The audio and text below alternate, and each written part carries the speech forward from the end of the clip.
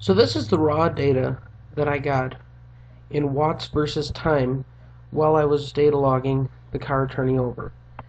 This earlier part here is actually the watts that's being used while the running headlights are on as the ignition is on. So what I'm going to do is zoom in on a 15-second window while the motor was cranking so it's easier to analyze.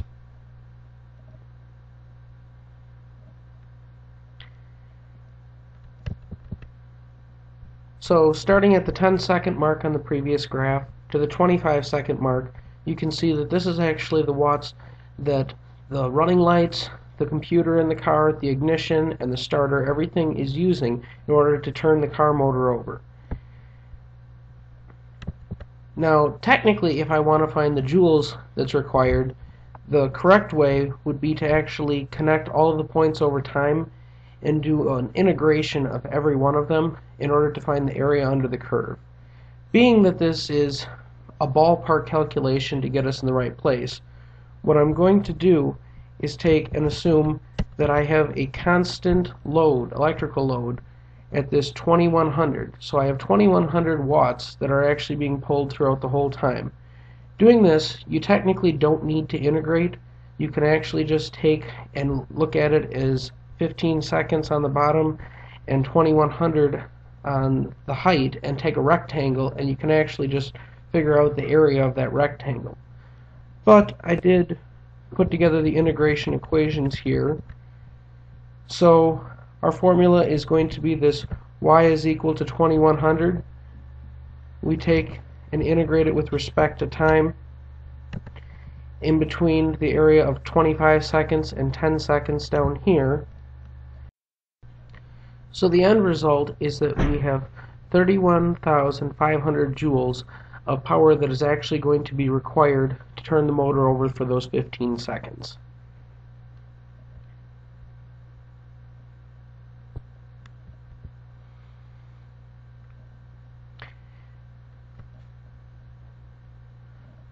So now that we know the amount of power that's required, we can start looking at what kind of capacitor bank will be necessary to do this.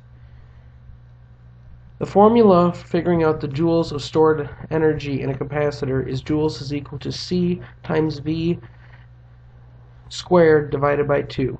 C is the capacitance of the bank in farads, V is the voltage that the capacitor is charged to, and for this example I'm going to try to run it through with a 500 farad capacitor bank.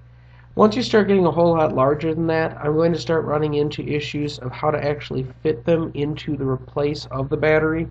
So we'll see how it goes.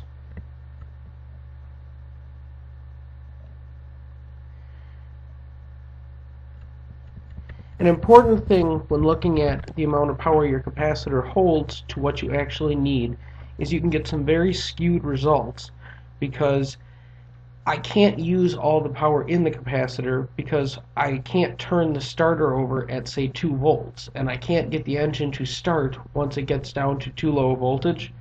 That's why I took the data that I got when I was turning the engine over, and I actually looked at, while it was turning over with a good battery and in a good start condition, the battery never dropped below 10.25 volts.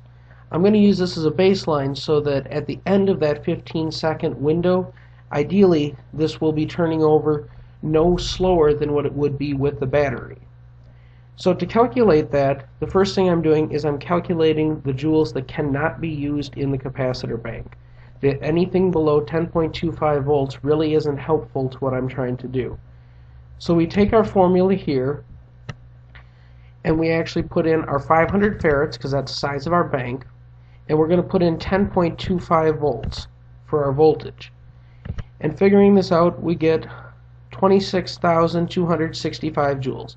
That means that basically, assuming that I don't want the engine to turn over slower than it did with the battery, this is the amount of energy I'm storing but can never be used in the capacitor. Once we have the amount of energy that cannot be used in the capacitor, it becomes very simple. We're going to take and see what I have to charge that capacitor to in order to have my 31,500 joules available in order to be able to use that. So we take the formula for the capacitance in the capacitor, and we're solving for the voltage that I will need to charge this bank to in order to have that 31,500 joules available before it gets down to the 10.25 volts, which would show the 26,265 joules that will be remaining in the capacitor. So our maximum capacitance charged is here, and our cutoff point where we no longer can use it is here. And all we do is use algebra and basically solve for V, and we end up with 15.2 volts. This in itself will cause a very large problem, because the alternator, I can guarantee you, I haven't measured it yet, but does not output 15.2 volts. It's probably going to be, my guess, in the low 14s, possibly high 13s, depending on the design of that car. So essentially, I would either need to go back and figure in for a larger capacitor bank than 500 farads, or I would need to step up the voltage to it and assume that I won't lose too much voltage in between the time the car is sitting there, or I'm going to have to look into using capacitors with a battery in parallel in order to use the capacitors to buffer it and just be able to downsize the battery. I haven't decided which way I'm going to want to go with this, or if I'm just going to use a different vehicle and start over on a different project. 500 farads of capacitance is going to end up costing somewhere between $300 and probably $400, I would guess, by the time I get my hands on that many capacitors in that size. So we will see what I decide. Thank you very much for watching. Hopefully this was interesting. If you see any mistakes in my calculations, please let me know.